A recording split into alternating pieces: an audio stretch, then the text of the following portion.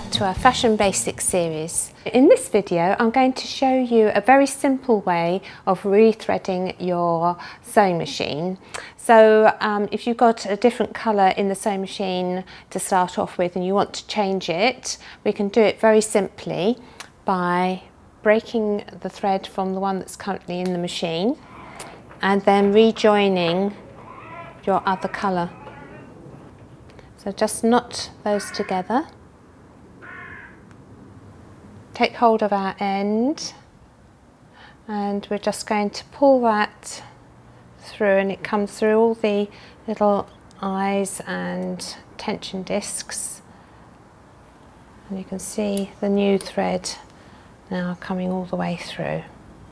And all we need to do then is just break the thread, snip off the knot,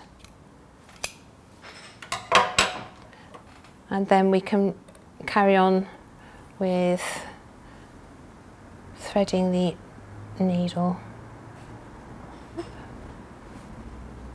So you will need to also change your bobbin thread, so it's just a matter of taking one out and changing it for the new one and putting that back in.